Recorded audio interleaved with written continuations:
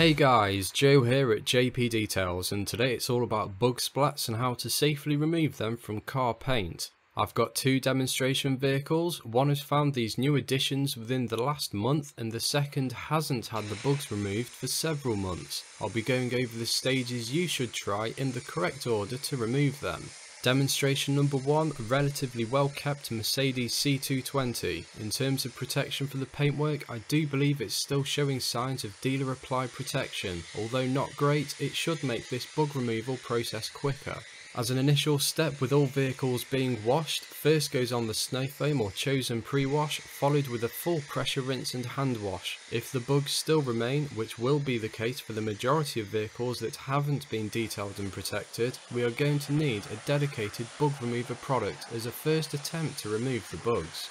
After the initial wash, apply your chosen bug removal product to the affected areas and allow to dwell for around a minute. Although you will need to check the instructions because all products are different. By allowing the product to dwell for a short time, we'll start breaking down the bugs, so when we return, depending how long the bugs have been there for, should make them much easier to remove. Bugs are acidic, and if left on paintwork for too long, they can damage and eat into the clear coat. Not as drastic as bird etchings, but there is still a certain level of acid in dead bugs, hence why regular maintenance wash and also protection is so important. Using a secondary wash mitt, because we don't want our primary wash mitts gunked up with dead bugs, I'll apply a little more product to the affected areas, a couple of sprays to the wash mitt, then work over the areas thoroughly. At this point, if the bugs are being stubborn, I'll apply more product and use a bit more pressure on the mitt.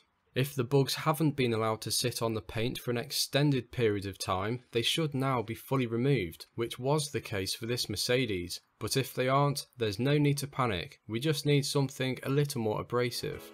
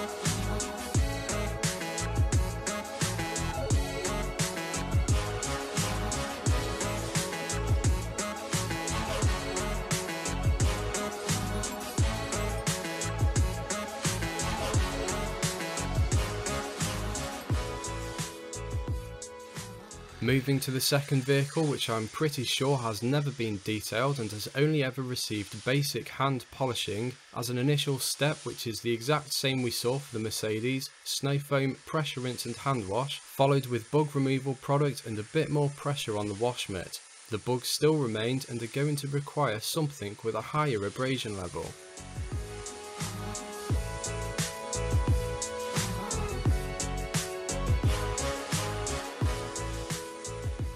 I've tried to capture as many bug splats in this before video segment. I don't have the greatest DSLR skill, so you will have to bear with me. There is better before and after footage throughout the rest of the video, but as you can see, these bug splats have stained the paintwork.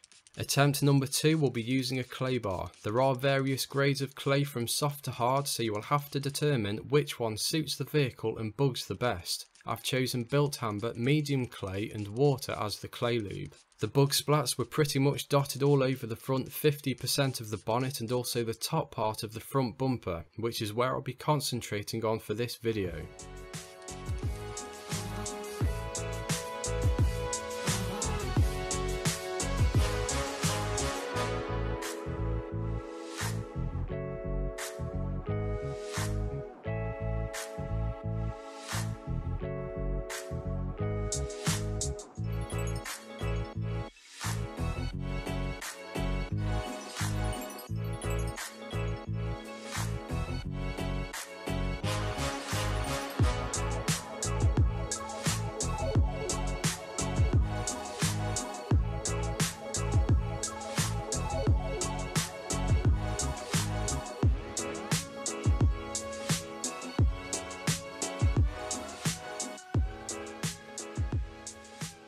clay bar complete, and after pulling off various bits of contamination, I'm pretty sure some of which were the bugs, but the stains haven't been removed. If there are any bug guts still there after the wash and bug remover product, the solid particles would have been picked up in the clay. The problem here is that the acidic bug guts really have stained the paint, so upping the abrasion level a step further, we're moving to machine polishing. Using the Rupees LHR 15 Bigfoot with a green cutting pad and green cutting compound, I'm going to go over the affected areas. This isn't a machine polishing tutorial, but maybe by watching me do it you can pick up some visual tips. The first thing they teach you at detailing school is to try the least abrasive combination first. For example, a finishing polish and finishing pad, and see if that removes the defects. If it doesn't, move up to the next abrasion level. However, experience told me I will need a certain level of cut to get these stains out.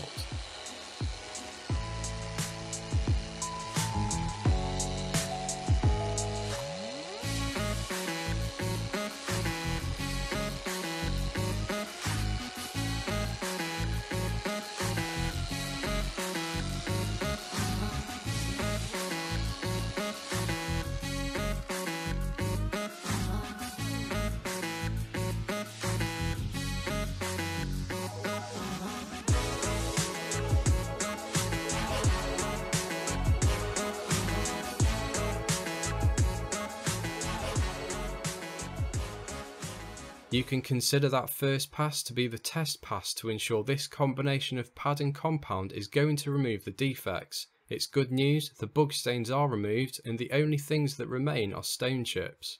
I was pretty sure I recorded me machine polishing or cutting the whole bonnet, but I don't seem to have any footage on the SD card, so this footage is after the bonnet's initial cut and a 50-50 comparison against the still bug stained upper bumper.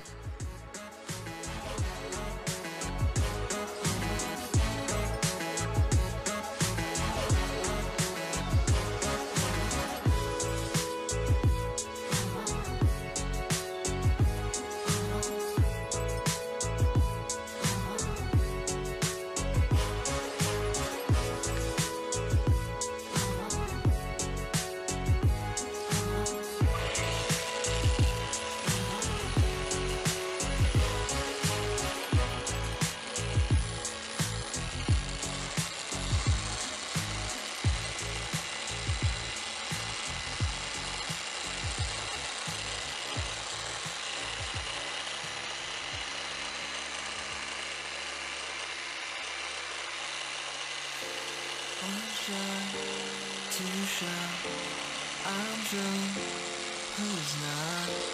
I just wanna make you feel alive.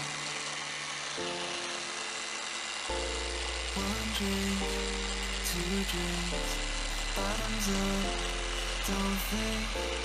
I just wanna lose myself tonight. And I know I'ma regret it in the morning. Just don't care now. I just wanna keep it going till the morning, or at least until I'm face down blacked out.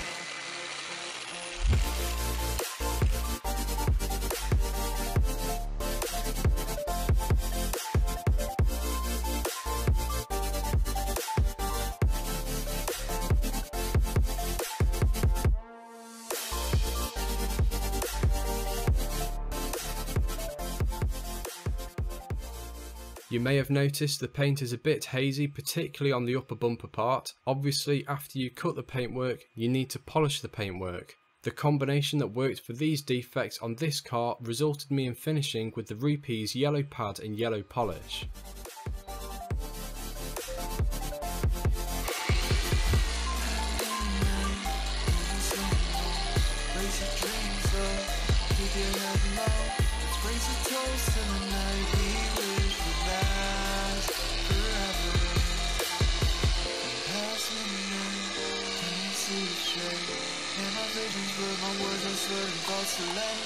Raise a toast to a night that we won't even remember. Too shy, I'm drunk, who's now? I just wanna make you feel alive.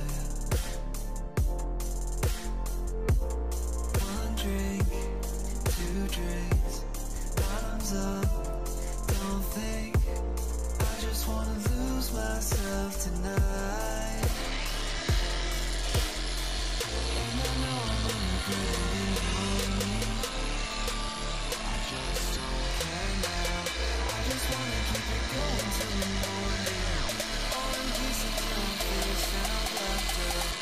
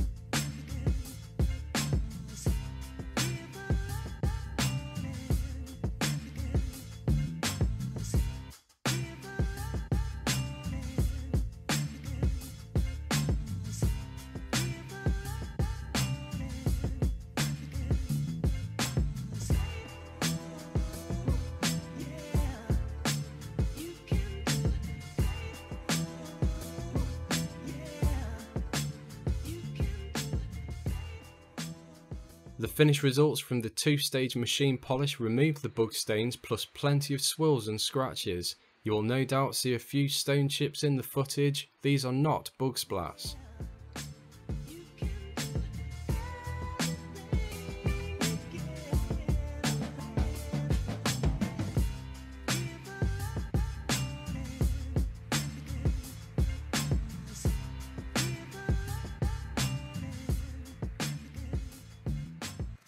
Finishing the bug removal process, and to make these bugs not able to glue themselves to the paintwork and to make them easier to remove in the future, firstly I'll wipe over the paint using IPA to remove polish oils and residue, then apply a layer of carnauba wax to protect and shine.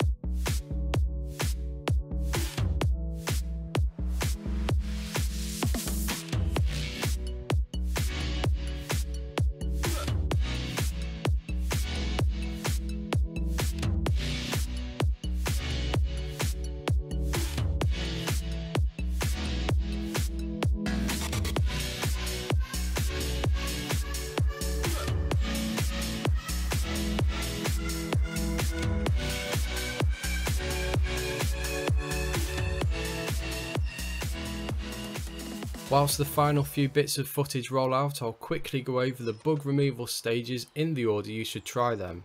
Firstly is the standard wash and snow foam. If your car's waxed or detailed, then this should do the job. If not, try the bug removal product, and if that doesn't work, try the clay bar. If the clay bar fails, take out the machine polisher and find a combination of cutting or polishing that removes the bug splats. Finally, don't forget to re-wax all offending areas so it's easy for you to maintain in the future. I'm trying to hit 1,000 followers on Instagram and Facebook. Just search JP Details and you'll find me, although there are links to my social media in the video description below. It will give you the chance to see what I'm up to on a regular basis. As always, thank you for watching, drop the video a like and subscribe if you're not already. I'll hopefully catch you in the next one.